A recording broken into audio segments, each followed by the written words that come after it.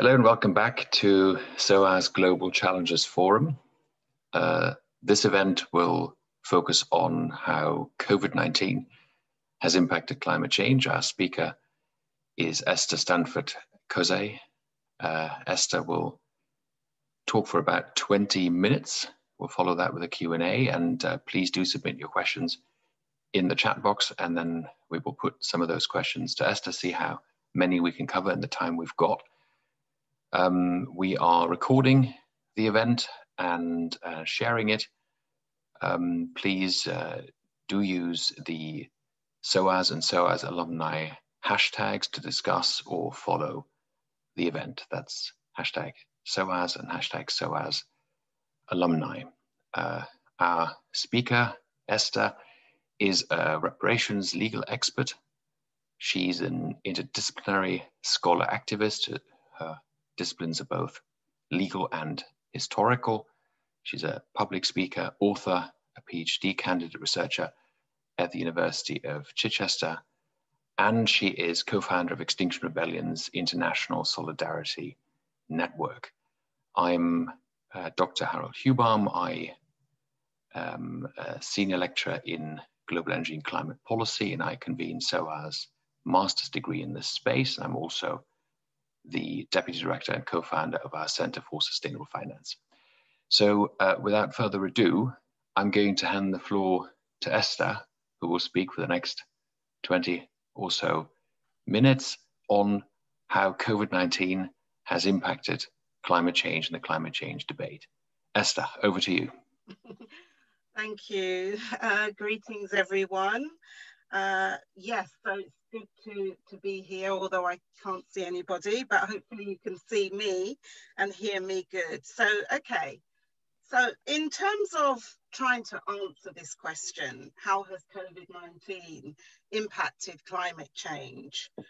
I would say that my response might not be the typical response, because I could answer this in a very conventional way, in a very clinical way, which is what you would probably find if you were to do any basic research yourselves.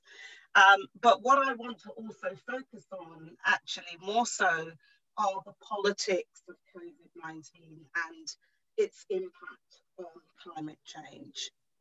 So we know that for us in Extinction Rebellion International Solidarity Network, which is what I'm representing here today, and this was founded as a partnership between co-founders of Extinction Rebellion and also African heritage community campaigns, such as the Stop the Maangamizi Recharge Genocide Ecocide campaign. It's important for me to say a little bit about who we are as XRISN so that you will understand the perspective that we share. So we have a mandate, as do many XR groups, and our mandate as XRISN, as we refer to ourselves by acronym, is to foster mutually cooperative and beneficial connections with people from existing communities of resistance on the front lines of the climate and ecological crises in both the global south and the global north, who are working on environmental justice, so that these perspectives of such communities of resistance get represented throughout XR UK, Extinction Rebellion UK, and also that there is two-way learning between XR UK and people from such communities of resistance. So the perspectives that I'm going to be sharing are really from such communities of resistance who are disproportionately impacted, not only by the incidence of COVID-19, and especially when we're talking about indigenous peoples, but also climate change. So we're going to focus a bit on the politics of that. And what I would say is important for looking at the answer, or in attempting to answer how has COVID-19 impacted on climate change, it's important to recognize that there has been what we in XRISN refer to as, it's important to look at this question within the eco-fascist politics of COVID-19. And so then it doesn't just become a clinical issue of health, including the health of humans and also our planetary health, but it also looks at the power relations that structure those incidences of, not only dispossession, but also who gets affected by COVID-19 and what the responses, global responses in terms of governments and corporations are. So for us, we're seeing, and this is what this is what is being reported to us by our communities of resistance in the Global South. And just to state, we have 3 partner networks as XRISN. One is in Abya, so-called South America, and that is called XRANA. We have a Global South partner network in Africa, based in Ghana, and that is called XRAN, the XR All African Affinity Network. And we have a partner network in Asia based in India, and that is known as XRANA, the XR Affinity Network of Asia. And for those communities that we are working with on the ground who are feeding back to us, what they're saying is that we are experiencing an intensification of not only genocide, but ecocide for such communities who continue to be dispossessed, but also in terms of state responses for tackling COVID-19, we're seeing responses that are disproportionate, increasingly militaristic, and what they have argued is eco-fascist. And so really what I wanted to touch on is the root causes of what we're seeing as the weaponization of pandemics such as COVID-19, but also others in terms of the deployment and perpetration of crimes of genocide and ecocide against peoples of the Global South. And the root causes of such are colonialism, okay? And the increasing coloniality of power, which continues to dispossess indigenous peoples, African heritage peoples, Asian heritage peoples, of not only their lands and their resources, but also their power. And this is important because when you have populations that are dispossessed, it means that they do not necessarily have the internal mechanisms to resist what we're seeing in terms of the increasing pandemics, which are of zoonotic origin, okay? So that is really my starting point. And what we know is in terms of COVID-19 and other zoonotic diseases, these are diseases caused by bacteria, viruses, fungi, or parasites that spread from animals to humans. And we know that they can be transmitted through direct physical contact, via air or water, or through an intermediate host like insects. So often these zoonotic pathogens do not just affect the animals in which they reside, but they can also represent an enormous risk to humans who have not developed a natural immunity to them. We know that nearly 6 out of every 10 known infectious diseases are transmitted by animals, and a staggering 75% of new and emerging diseases detected in the last 30 years originated in animals. And these zoonotic diseases have been a significant contributory factor for all recent outbreaks and pandemics that have threatened not only our global human health, but planetary health. So in fact, COVID-19 is just one example of the rising trend of such diseases that have jumped from animals to human populations. And we know that other examples are Ebola, bird flu, what's known as Middle East respiratory syndrome, MERS, Rift Valley fever, severe acute respiratory syndrome, which is SARS, West Nile virus, dengue fever, HIV, and even Lyme disease.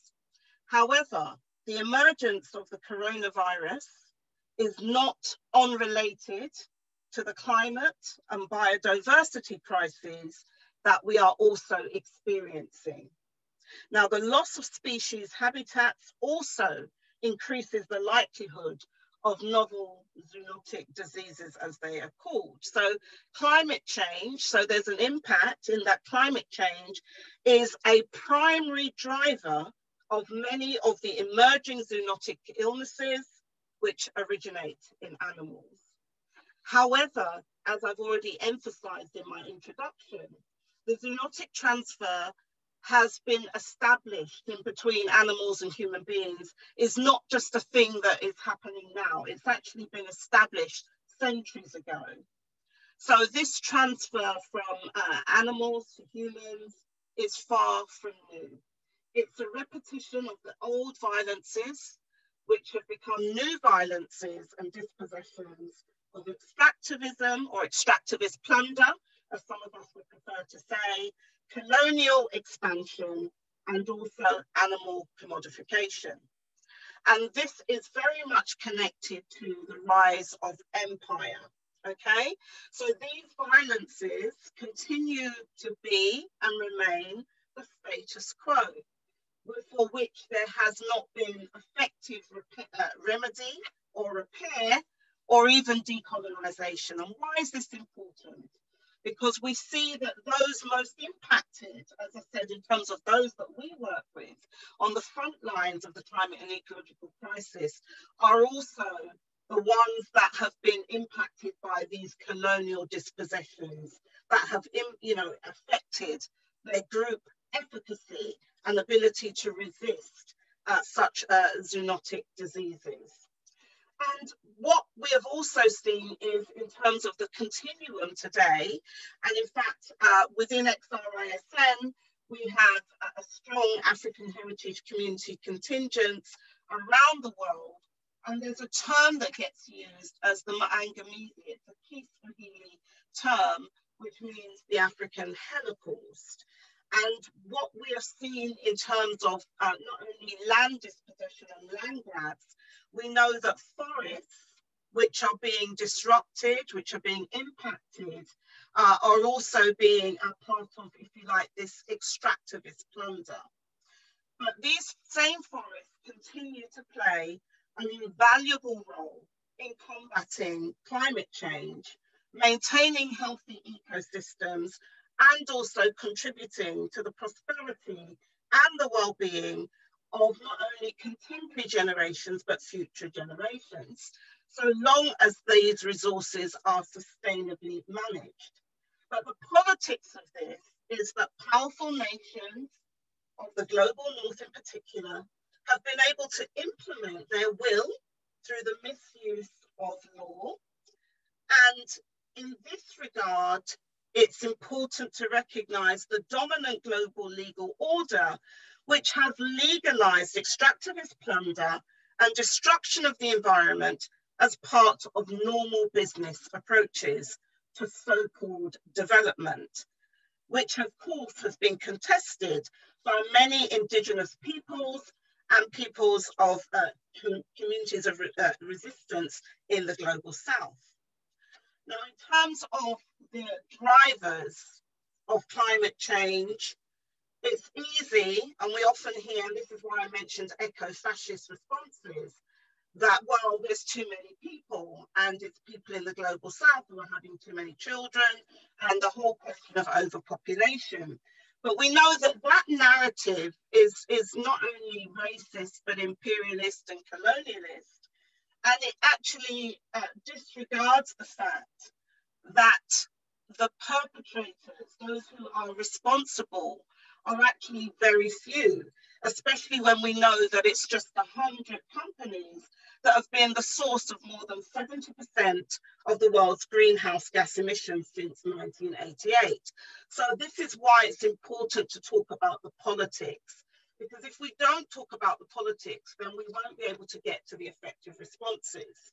And there's so many other studies that have been done. So a key part in terms of this, what is so-called development, which is really maldevelopment, and the destruction of forests and natural habitats, we are then seeing this increase of zoonotic diseases, okay? Now, This is significant in terms of the impact because about 1.6 billion people, including over 2,000 indigenous peoples, rely on such forests for their livelihoods. They are also one of the most biologically diverse ecosystems that we have on land, and these forests are home to over 80% of land-based species of animals, insects, and plants.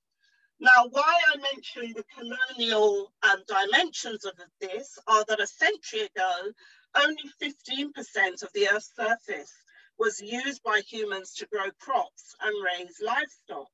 Today, more than 77% of land, excluding Antarctica, and 87% of the oceans have been modified by the direct effect of human activities. Now, according to a UN science panel, the policy and platform on biodiversity and ecosystem services, between 1980 and 2000 alone, 100 million hectares of forested land was converted into agricultural land in the tropics, and some 10 million hectares of forest, about the size of Iceland, across the world were estimated to have been lost each year between 2015 and 2020.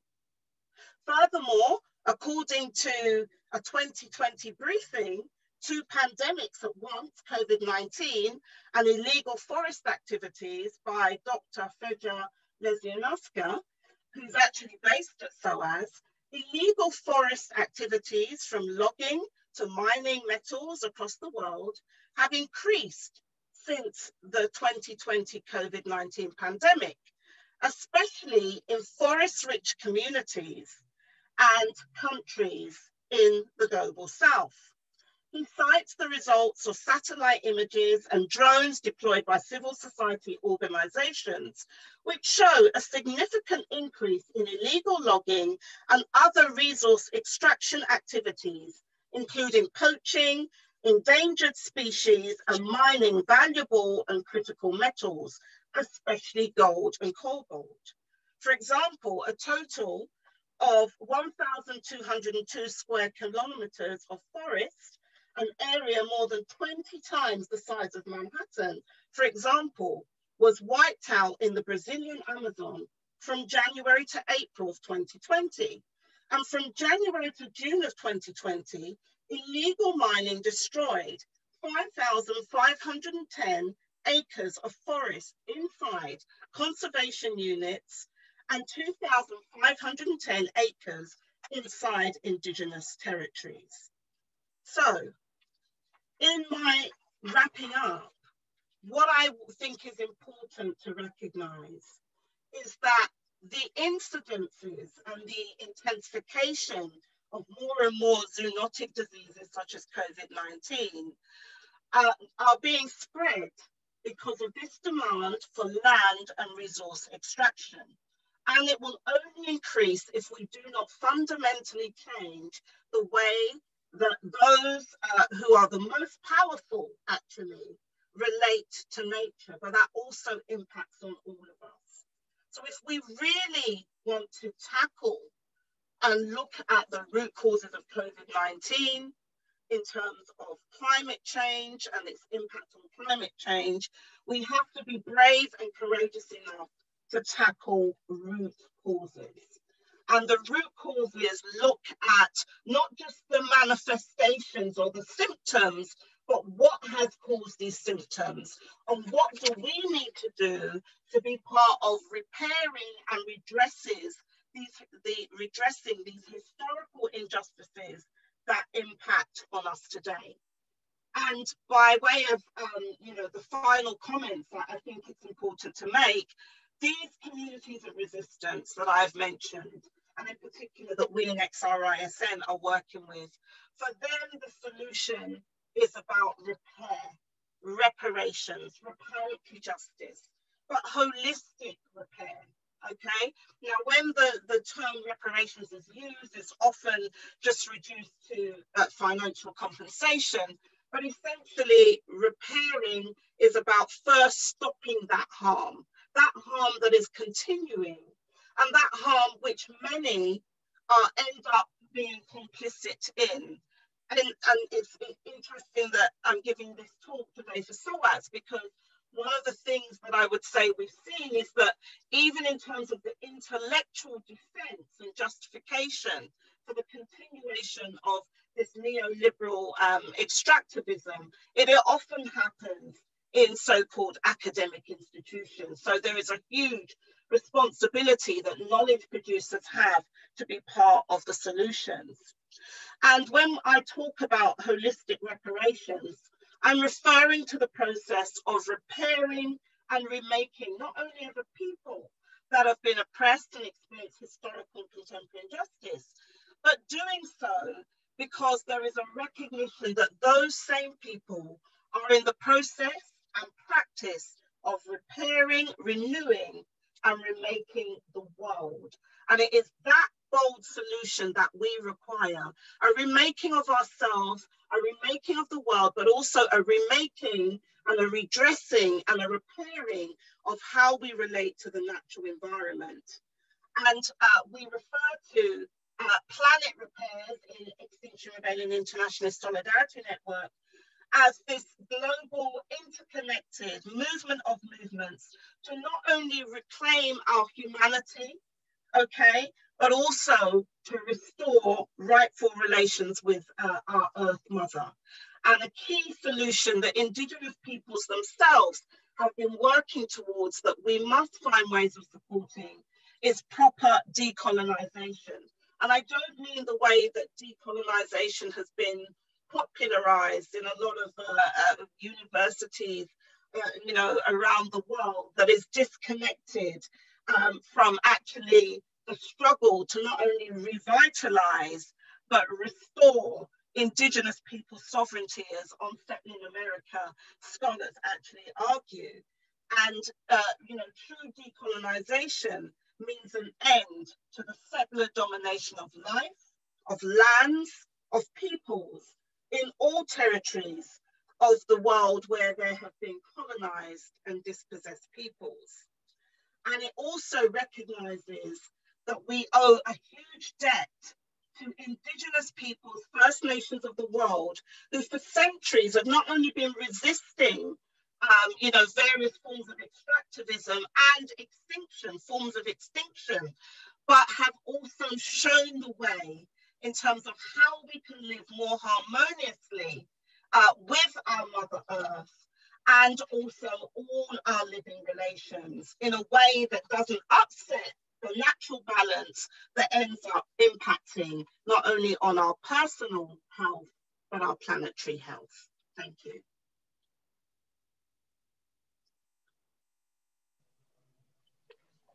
Thank you very much, Esther, for a very impassioned presentation. I will start off with a question, and I would invite all of our attendees to write your questions into the chat, please. I'm sure there's quite a few things that you would have picked up on from the presentation, or indeed other questions that you might have that Esther can speak to in this very broad and yet also very focused debate around not just COVID-19 and climate change, but the much bigger discourse that Esther illustrated in her presentation here today. So I'm going to follow up on what you were discussing towards the end, Esther, in terms of the solutions and thinking through how to empower those who are powerless at the moment, or you know, who are most susceptible to COVID-19, to other diseases, but not just in terms of health diseases, but also the pressures of the world as it is. And you pointed to a few examples of Indigenous peoples showing the way and showing how things can be done, because you have two debates really. You've got the global discussion of power shifts and addressing these things, and then you have the more localized discussion from the bottom up, which also needs to happen. Perhaps you can illustrate some of these, some more examples of how you think this shift can be made real as we go forward into the 21st century? Okay, thank you. It's a very big question, actually. Yes, it is. Yes, it is. You know, that's a really great question, actually. And I'm thinking about, we need to recognize the big picture in terms of that framework and the structural dimensions of what we're talking about, but also recognize what I would say are the global solutions that people are working on. So people are organizing locally, but they are doing so with a global perspective and recognizing that the root causes of the issues that they are seeking to tackle and the particular struggles that they may be waging have global impacts and dimensions. And you know, many people have been hearing about the so-called Green New Deal and different variations of that. And actually, there was an alternative that was posed by Indigenous American communities of resistance in North Abiyala, North America. And they came up with something called the Red Deal. And I'm pointing to this as an example because it has some principles that I think are very relevant here. So there are kind of four main pillars. The first one is to analyze, to assess, to be very clear on what creates a crisis cannot solve it, okay? So that is in terms of the paradigms that we're working with, okay? What creates a crisis cannot solve it. Secondly, it's about recognizing that change must come from below and move, it's saying, to the left, you know, whatever those changes are. Because when we're talking about global challenges, there's often, the level of discourse is often above people's heads. They don't necessarily see how they can connect to it in terms of their own agency and what role they can play, because the focus is on what government should or should not be doing and are not doing, or what corporations are doing, and so forth. So recognize the power and the agency of communities who are communities of resistance, but they are developing resiliencies. They are finding alternative ways and modes of operation that kind of conflict with, contravene, and resist the dominant kind of hegemonic orders. So that's important. Third, the principle around politicians can't do what mass movements do. So these local communities, which might be isolated, detached from each other, but working in similar ways, doing what they can, okay?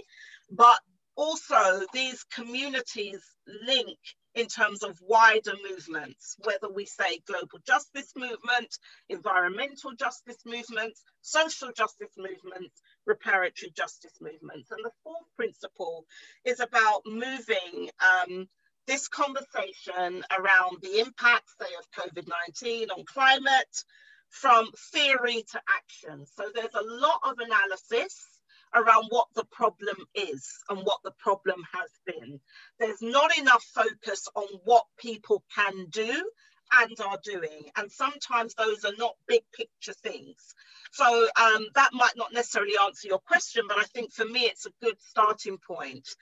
And a key point, I mean, this Red New Deal it's not to conflict with the Green New Deal, but what it's saying is that the Green New Deal frameworks don't go far enough, and that we have to go beyond just a gradual reformist attempts to really looking at tackling and disrupting, undermining structures of power and domination, structural power and domination that impact on communities and prevent them from exercising their agency. And also, you know, stopping extractivism. Yeah, the science is out there, the indigenous knowledges are out there, which, you know, and we know the harm that is being caused, but yet business as usual. And I think for those of us who are citizens in these kind of countries, so-called liberal democracies, we have to do more to hold our government supposedly and corporations to account. So, I mean, I just take the specific example of, say, Africa, the continent of Africa. And despite the fact that the British government is paying lip service to tackling the climate and ecological crisis, what we're seeing is that a lot of trade deals are being signed right now that are actually increasing extractivism in not only Africa, but other parts of the global south. So, you know, there was a report that UK taxpayers are funding African fossil fuel projects worth over 750 million pounds. And at the UK Africa Summit, most of the energy deals were in fossil fuels. So this is the problem. As taxpayers, as citizens, as global citizens, we also have power. That power is best exercised collectively, but there are things that we can, each and every one of us, do, whether we're lobbying, whether we're, you know, joining campaigns, whether we're joining movements, whether we're supporting activist groupings and even NGOs. And I think whilst many NGOs may do a good job, we can't just stop at the level of NGOs. It's important to recognize that there are you know, indigenous formations, diaspora community formations, organizations that are trying to build the alternative. And I think our role is to help amplify the voices of those who are struggling on the ground, who are giving us this counter narrative, and look at how we can best support that. For students, those who are in you know, producing knowledge, there's a huge role to play, because as I said in my talk, there's a lot of intellectual justification and complicity of the ideas that get promoted around the world of what so-called development is, and so forth. And I think everybody therefore has a role to play in terms of assessing how much are we part of the problem and how much are we part of the solution. I wanted to follow up with a question that ties into this, that has come up in the chat, about the steps that policymakers, decision makers in the global south should take or can take to stop or help stop the spread of zoonotic diseases, but also to push back against the things that you so rightly challenge and identify, because often they might find themselves in, again, this is the question of powerlessness and power, somewhat more powerless position. What can the policymakers do in those affected countries? So that's another interesting question. And I think for me, I have to look at it in two levels. So there might be a tendency to just see, okay, the whole of the global south is oppressed and, you know, just almost victims, okay, and not to recognize the resistances.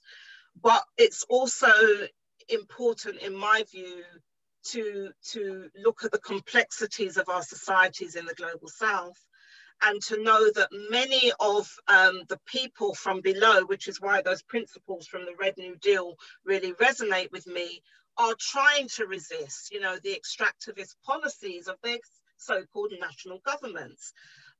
And so we can't absolve them. That's the point that I'm trying to make in terms of responsibilities. Now, if we look at these governments, though, outside of a context of recognizing neo-colonialism and think, well, oh, you have sovereign states or what have you, then we're going to miss the plot as well. Because what we see is that many of these governments are actually still locked into neo-colonial relationships that dictate how they govern their societies, okay? So what policymakers, in my view, in these global south governments need to do is they need to, you know, be on the right side of history or our story. They need to stop repressing and oppressing populations, because as I said, there is a direct connection between the way that power gets gets exploited and gets transported and externalized in terms of these neo-colonial relationships. And it becomes profitable to suppress those communities that are resisting land grabs, that are resisting the private military contractors of corporations. And actually, are experiencing huge, violations of their human and their people's rights as a result of doing so. So I think we have to complicate the discourse and the analysis and recognize that, just like I'm talking about complicity, of academics or those, within intelligentsia, it's also important to recognize modern day complicity of some governments, policymakers, government officials in the global south. And that must also be resisted, because what we're seeing is, as I said, especially with COVID-19, they are imposing militaristic responses to addressing a pandemic of COVID-19 that is trampling on the rights of their peoples. And the only answer that is being offered is take a vaccine.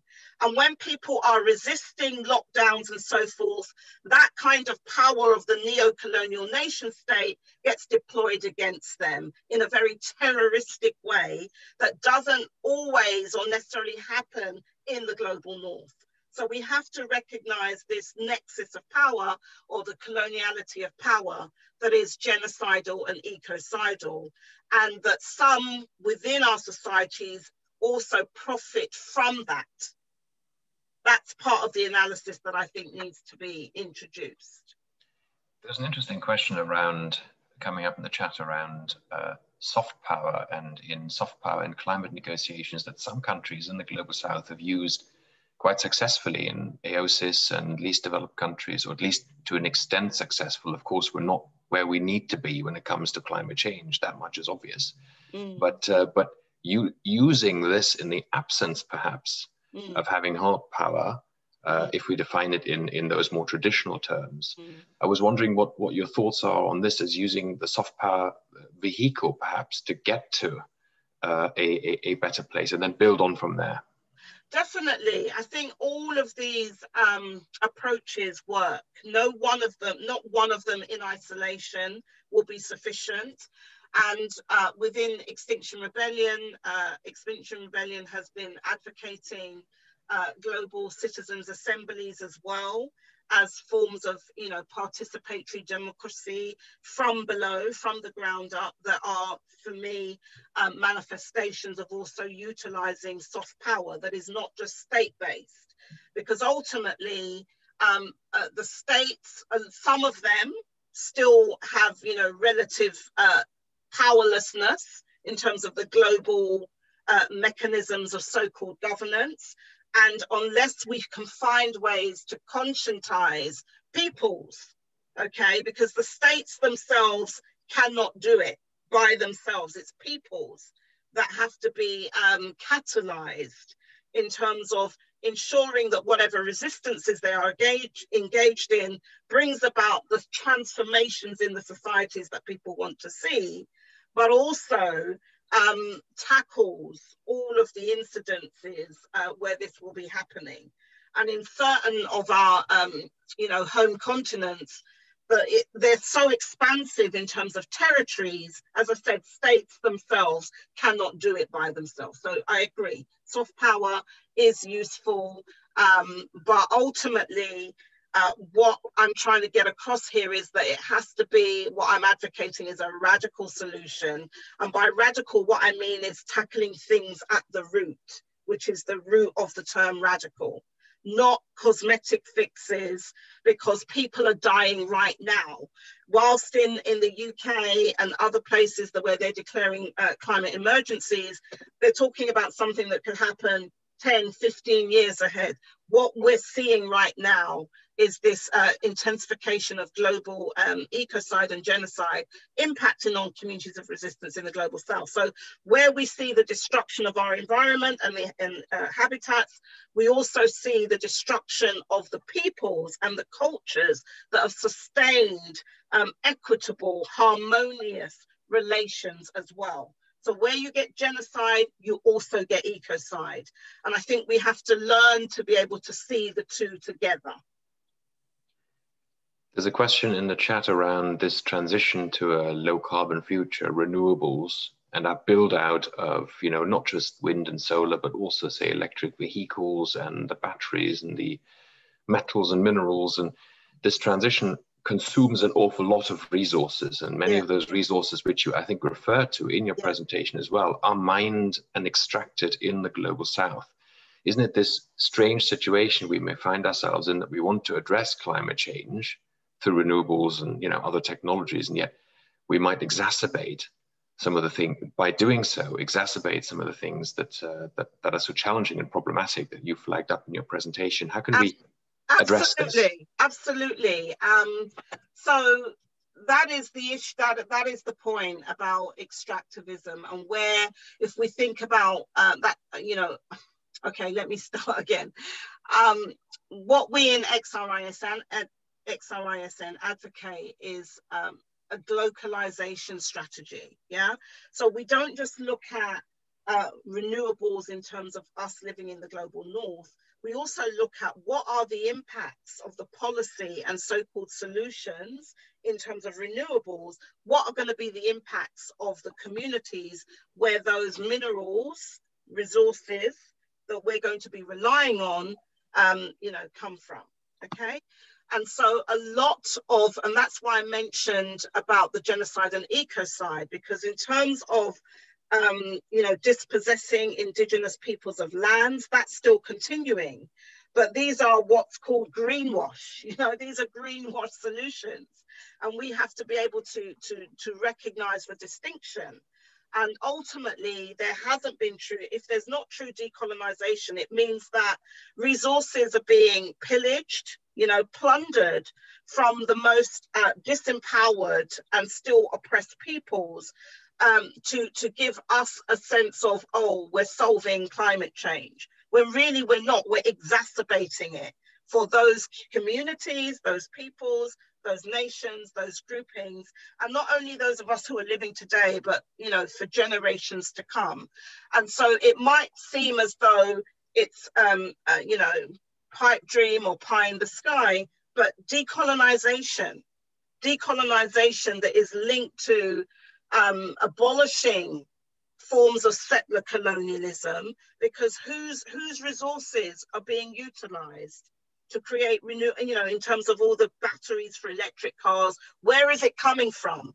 Do we recognize the human and people's rights abuses that are going on in terms of indigenous communities who have traditionally lived in particular areas where this mining is happening, where these forests exist, where deforestation is happening? That is what we have to grapple with, that the very order, I think, of the global relations and how we've come to live and what has come to be considered acceptable is something that must be fundamentally transformed, because it's broken. Yeah, so we can't have this piecemeal sort of, you know, fixes and think we're changing anything. So it has to be in tandem, and we have to be able to learn from, have the humility to learn from and listen to what people are saying on the ground. Yeah, because a lot of this fossil fuel, you know, intensification that we're seeing is not being pushed for by governments in the global south, or peoples in the global south, I should say, to be more precise. It is something that is still very much a need for those in the global north who have a greater responsibility to stop this harm at source and to support those movements of resistance and repair and restoration and decolonization of communities in the global south. So in this, I suppose you referred to this earlier, and quite a few times actually, universities do play a role in setting this scene for this important debate to happen, and the stage as well for the debate to happen, not just universities. Of course, it needs to go much broader than that. Yeah, in terms of knowledge producers, at all levels. So there's a key question here in the chat around, and quite a big question, but as knowledge producers, how should universities best engage with proper decolonization? Okay, so I think it's important for universities to engage with original research with Indigenous communities to learn not only about their resistance, but also to support their own attempts to be part of repairing the harm, okay? To learn, because a lot of what we learn in these institutions, I mean, that's why you have decolonized movements, and I know SOAS has one, but a lot of what we learn is still very filtered knowledge. It's not necessarily coming from the indigenous peoples, and there are, you know, notions of knowledge democracy, recognizing the indigenous kind of pedagogical institutions of indigenous, African, Asian heritage communities in particular. And there has to be a recognition of pluriversality, a plurality of knowledges. And I think even going beyond the model of what is a university to look at a multiversity, these are some of the solutions that have been offered from the global south. So the fundamental way that we come to engage with, create and co-produce knowledge has to change. And that can only come from a place of having academic humility to recognize that, you know, wherever we stand is a particular type of knowledge, but it must kind of, from a cognitive justice perspective, and actually it's already been recognized that you cannot have global justice of any type without global cognitive justice, because the colonial project was also about dispossessing people of their knowledges and actually pushing a form of knowledge that legitimized conquest, colonial plunder, and extractivism. So find out what the real formations are within communities, learn from them, do this in original research, establish community, university partnerships that promote co-production, and also models of research such as action learning, much more of that within the university setting as well. Those are some of the things that are already happening that I think can be replicated and strengthened. There's a question in the chat that follows on from this very nicely. It's about colonial histories impacting environmental sciences and shaping its future. And the question here is, what sort of questions should we be asking? Who should we be asking these questions for? If you take environmental science, but of course you can also go beyond that and you can go into the social sciences. So once we know that we need to do things a certain way and approach them differently, what are the sort of, in our research, what are the sort of questions we should be asking? If it's possible to. Yeah, so fundamental question is, you know, for me, it's recognizing, it's also about what kind of research that we're doing, because a lot of the research that happens in these type of institutions is very extractivist, okay? So people go out, they seek information, you know, from communities, and it's extracted, and then it's analyzed, and it's represented in a way that can get people whatever qualifications they need to get, and, you know, publish, you know, publications and so forth. So some of the questions for me are about recognizing what knowledge is and whose knowledge counts, and recognizing the different types of knowledges that we might not even see as being knowledge that must come into play, okay? So who is being impacted? Who is most impacted by the decisions, including the knowledge decisions that we make in terms of how we structure our research, and also how do such communities who are impacted, how can there be more equitable sharing and reciprocity as opposed to extractivist research? What are communities going to get as a result of, you know, even my advocacy of original research? What are communities going to be left with? How are the knowledge systems of such communities going to be embraced within institutions like SOAS? Yeah? Those are some of the fundamental questions that I think need to be answered. And there's a methodology that's called, I can't remember the advocate of it, but it's a sort of feminist methodology that's called What's the Problem Represented to Be? And what it does is it asks us to just keep going back. So, okay, if we're talking about COVID, what are the, what is the impact of COVID-19 on climate change? We can give a very clinical, technological answer, but then we keep going back and asking why, how, who, but digging deeper and deeper in terms of what we think is the problem, who we think is responsible for the problem, how we think they're responsible for the problem, and what we feel that whoever needs to do about it. I think a more general point that speaks to this, I think, is that in research, we should aim to ask how and why questions more rather than only the what questions, being able to describe what's going on, but actually trying to figure out why these things are happening. That's not always easy research, because it requires very, in-depth working at the source to establish that causal chain, but it's very valuable, valuable research. Absolutely. Going back to the point on extraction of resources, there was a question in the chat which I think speaks to both the global south and the global north, actually, and it is about whether you think sustainable extraction is possible. Is sustainable extraction possible? And really, is there any kind of extraction ever sustainable in many ways? What can we do about that? What would that look like in your view? Sustainable extraction, is that possible? I personally don't believe that's possible. But that might seem like an absolutist view. And it has been advocated that there needs to be much more consideration of notions such as fair and informed consent that is already there in terms of a right of Indigenous peoples, but not peoples who are not classified as Indigenous peoples.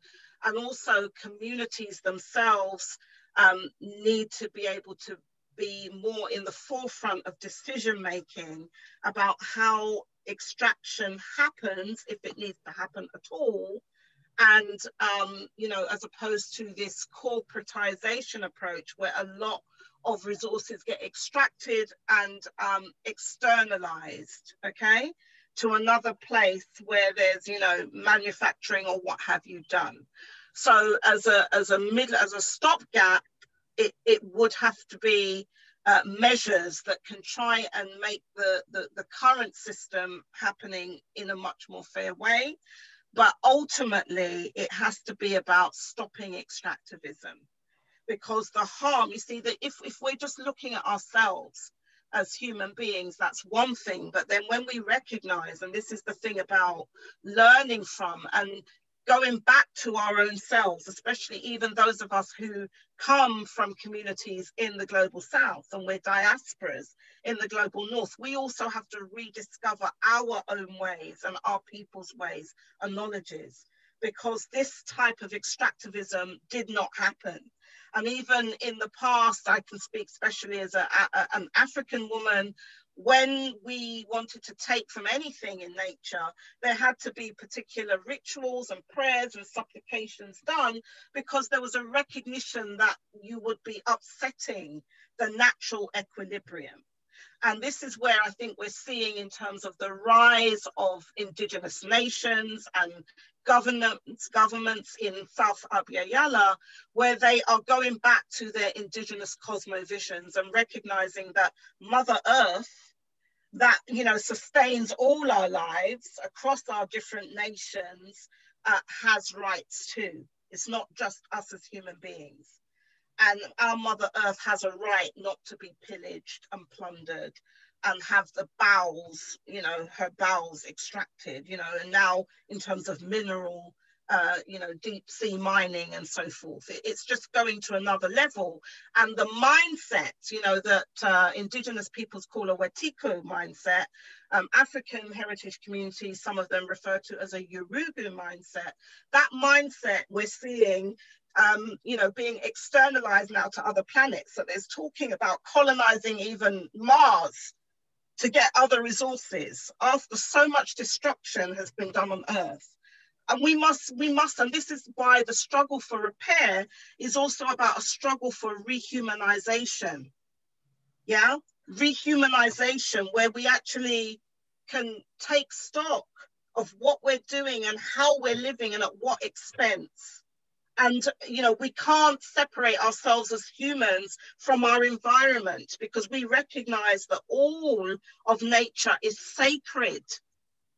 And that is how traditional indigenous peoples, Aboriginal communities, African heritage communities, some Asian heritage communities have lived for millennia.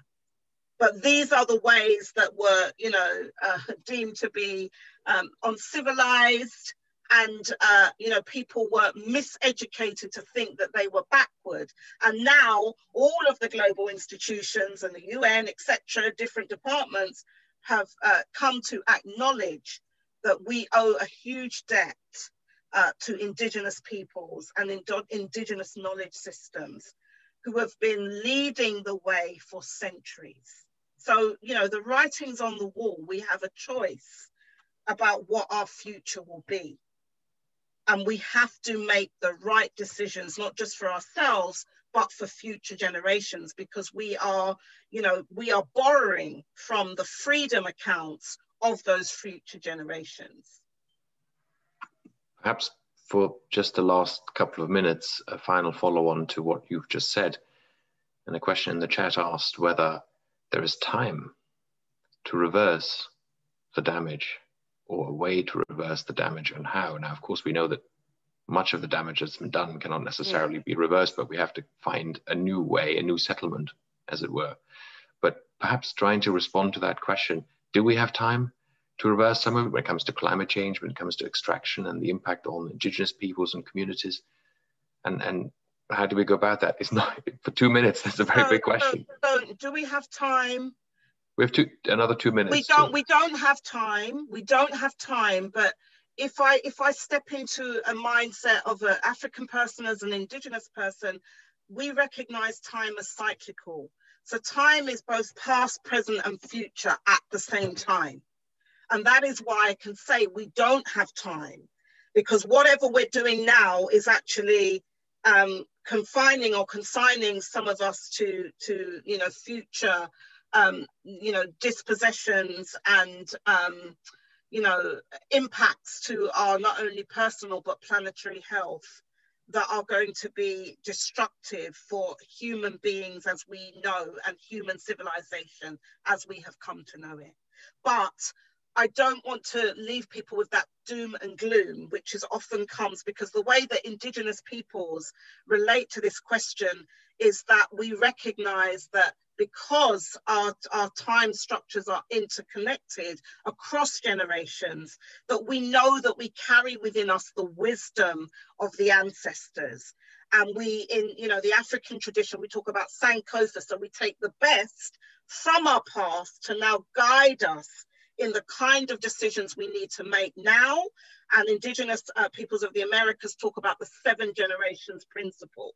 So whatever we do now, we have to know that it will impact, or what impact, question, what will be the impact 7 generations from now? And if we were to all embrace that kind of indigenous thinking, I think that we would recognize that there's a lot more that we can do and have to do in the here and now. There's a very powerful take on time, as we are now out of time for this session. Esther, I want to give you the final word, a sentence or two for the attendees that you want to leave everyone with, in addition to what you've already said and shared with us today. So I think it's really important for those of you who are participating, listening, do more to engage with communities of resistance, and we can do that even here. There's so many diaspora communities, you know, that are connected to home, wherever home may be in the global South. And, you know, don't be afraid to take that journey. Don't be afraid to have that academic humility to recognize that you can also be taught in a different way and you can learn in a different way. And ultimately, think about the kind of impact and legacy that you want to live and how you want to be remembered in history or in our story. Those are my final comments. So internationalist solidarity, which is what we advocate in the XRIFN, Internationalist Solidarity Network of Extinction Rebellion, is key. And solidarity is not about helping people, it's about recognizing that we have a common struggle, but people wage it on different fronts and in different ways. And collectively, we can do our bit. Thank you very much, Esther. Thank you, Esther Stanford-Xosei, and thank you also to all the attendees. Remember that you can follow the series using hashtag SOAS and hashtag SOAS alumni. This recording will be posted on SOAS YouTube channel and on social media pages, so do feel free to watch it back or to tell your friends about the event if they have an interest in this topic. And really, it is such a broad and important topic. We should all be thinking about these issues.